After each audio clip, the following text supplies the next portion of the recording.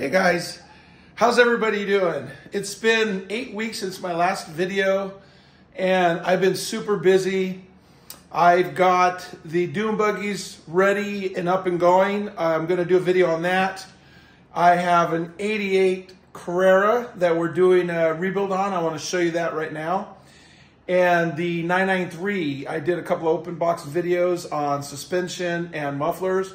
Well, that car is done and I'm gonna do a video on that. I think I'm gonna shoot that tomorrow morning. I really wanna show you this 993. I'll give you a little sneak look at it right now. The Bilsteins went on it really nice and they are at the height that they had sent them at. So to me, maybe the front's a little too low. Might raise that up a little bit. Let me let you take a look at it. Okay, so there it is. 96 Targa. Beautiful, beautiful car. We had the interior done, the seats all done on it. You can see all the seats were done. I'll go over this car tomorrow in a video. I had it detailed by a local company here and they did a beautiful job ceramic coating it and everything. But what I wanted to show you is a 88 3.2 Carrera with a G50. And I'll explain this to you now. Well, this car is just a beautiful car, 98,000 mile car. Problem, the motor was smoking. And as a lot of the guys know, the valve guides wear on them. And when the valve guides wear, they let oil through and they smoke. And that's kind of a common thing for a 3.2. Here's the heads. You can see that the actual dome in there is pretty clean on most of them actually. All the sealing surfaces, as you can see, was actually really nice. There was no leaking at the top of a cylinder. Number 2 was probably the worst one that was really smoking. And it had a lot of buildup on the exhaust port. You can see they were pretty dirty. There was a few surprises. I just want to go over all this stuff here with you. And the cam towers look really good. And this motor is super clean inside, which is always a good thing, right? So here's your rods. The rods, and you can see how clean it looks inside. There's your squirter right there, right? So all the rotation, the rods and all that are really nice. We're not gonna split this. This is only gonna be a top end motor, what we're gonna do on it. And these 3.2s are pretty tough, but let me show you something that we're gonna have to change out. There was one broken head stud, but you can see these are pretty rusty. So we're gonna have to put a new set on here because that's, you know, those are gonna break. They're definitely gonna break, so we're gonna change all those out. Hopefully we don't have any issues removing them. The one on the other side, one like I said, one did break. Let me show you also the exhaust system.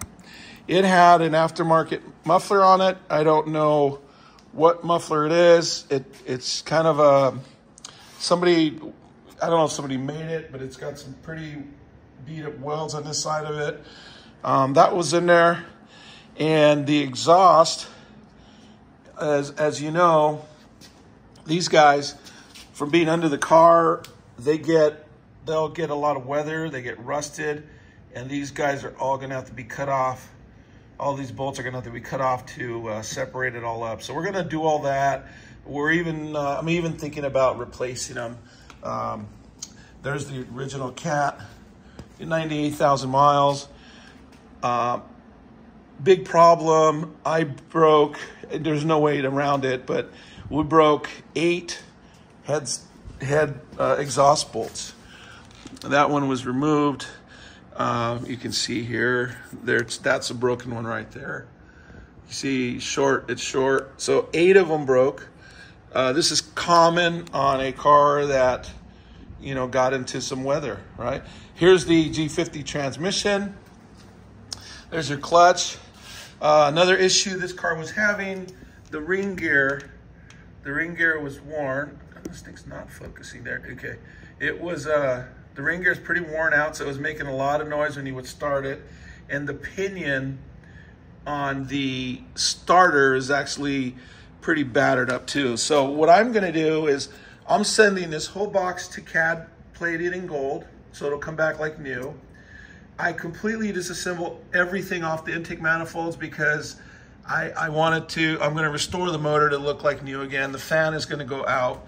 That's gonna get done. This is all going to the powder coater. Alec over at Static will do that here in Havasu. And like I said, the muffler, we're gonna ditch that one. The guy that owns this car has purchased a beautiful stock, original factory stainless steel muffler. And he dropped that off and said, that's the one I'm gonna run. And I was like, good deal, that's awesome. That's the way I would do it. So that's a good thing. Surprises on this motor, silicone in the wrong places, but nothing, I don't see any fragments anywhere in here. The oil was clean. Actually, the oil was really, really nice. So that's why the inside of the motor is very nice.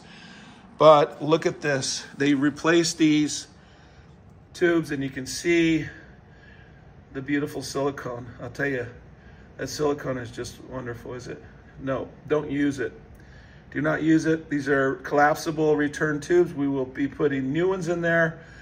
And if you can believe it, they put silicone on the valve cover gaskets on the lowers, and you can see how it smushed out and all that. So that's kind of scary stuff. The cam towers are going to go to Ollie's, and they're going to completely disassemble them. They pull the tube out. I've seen how they do this. They pull that tube out of there that squirts on there because that's where the silicone will get in the tubes there, and that's what the problem is from. Let me show you that real quick here. Okay, so this and the squirter right there, there's a pinhole. See that pinhole? That pinhole gets plugged with the silicone. That is the problem. Then if that gets plugged, now you got the cam, the rockers without oil getting hot, and that's when they start getting eaten up. And I've seen this on the 3.6 that we just turned into a 3.8. So that's why all that silicone in there on the return tubes scares me.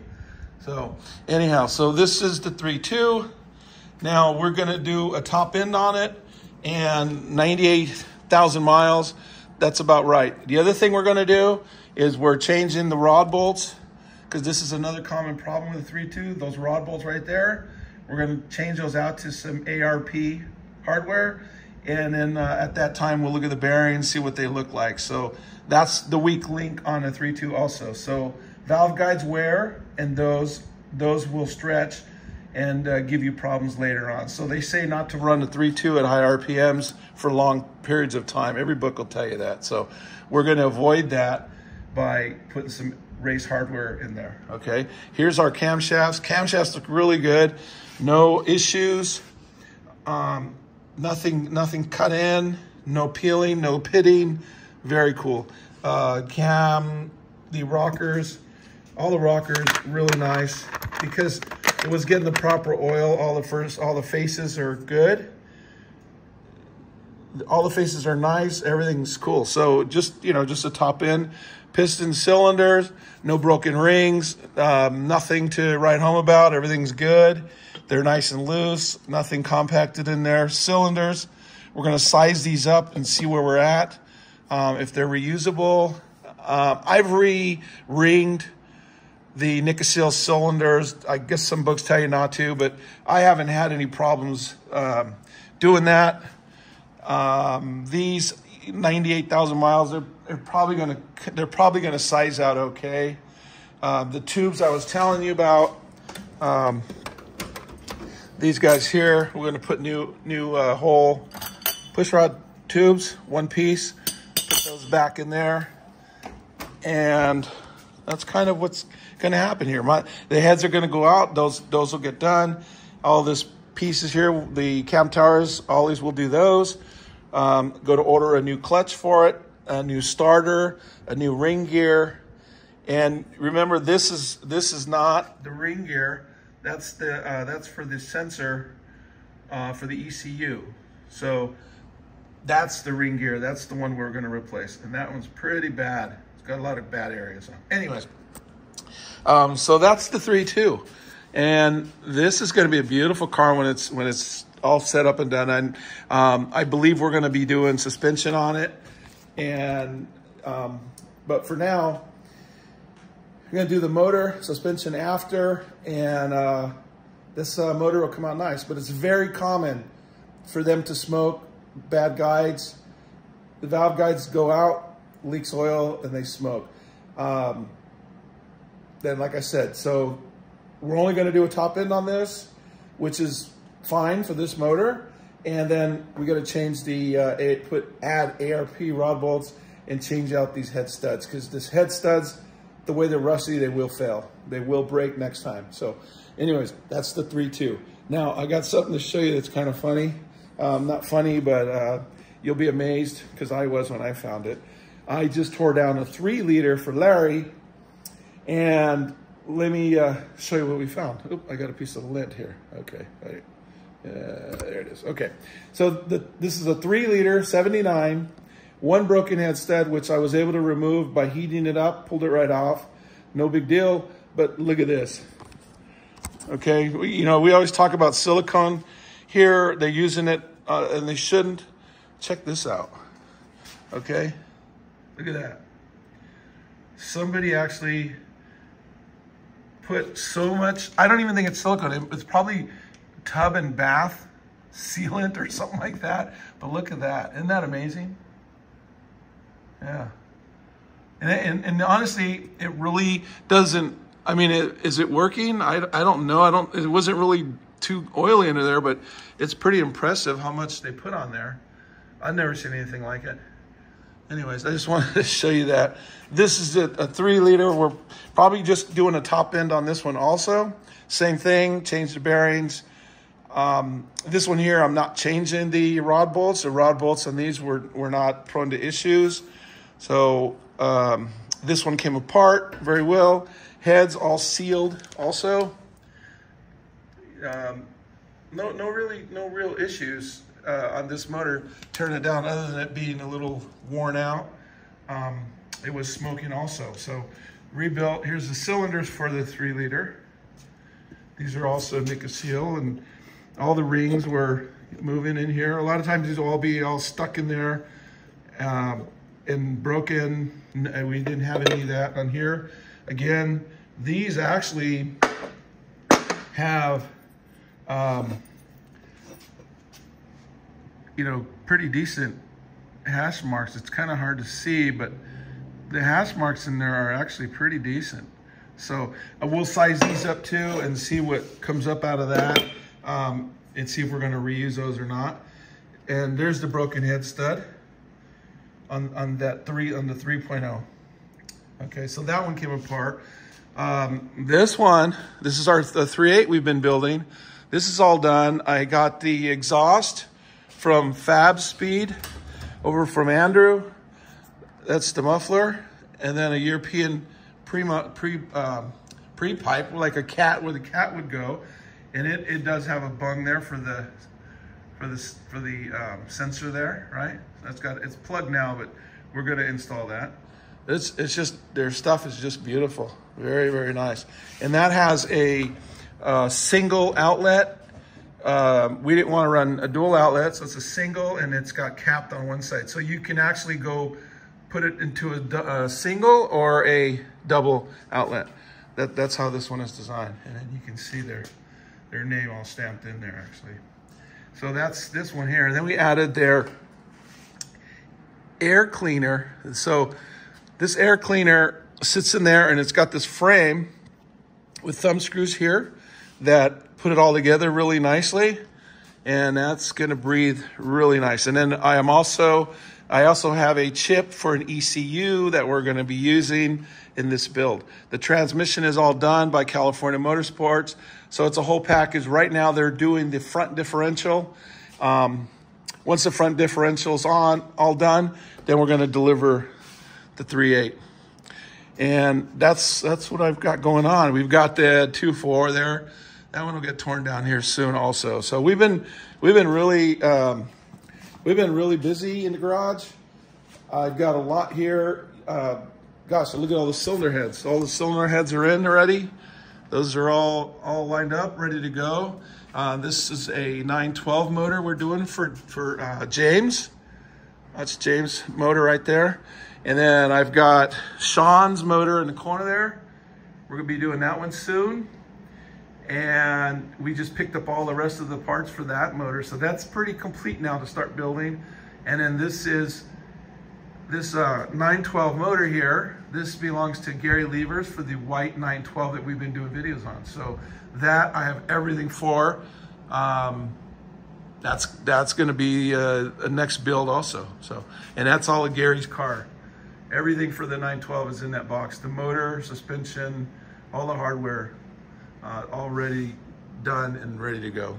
So anyhow, so that's kind of the update I'm doing tonight.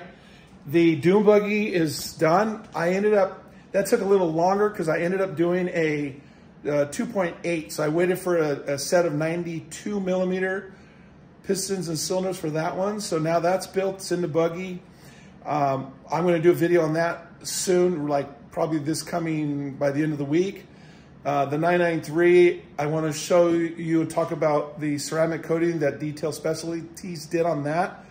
Amazing job. The car is just beautiful, beautifully done. And the dune buggy, want to do some running videos on that and kind of go over that motor. And that's kind of what I got going on right now. And then summer's here, so we're do some more videos out on the water. I love building these cars, and but it's nice to be out in the lake too sometimes. So anyhow, so we're at 700 subscribers, and it's been a short amount of time. It's been really fun, and I just want to thank everybody for following us and looking at what we got going.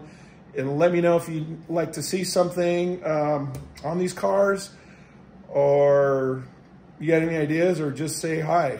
So anyways, all right, you guys, I will make some more videos and get them out to you, hopefully this week.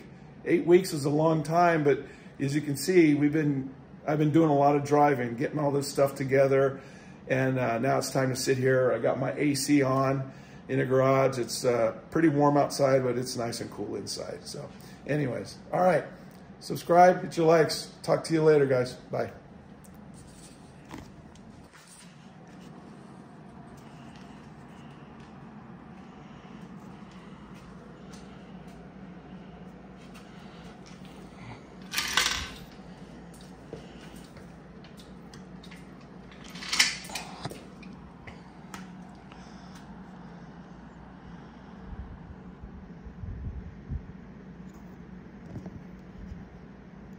Hey guys, it's been 8 weeks since I did my last video, and I've been really super busy.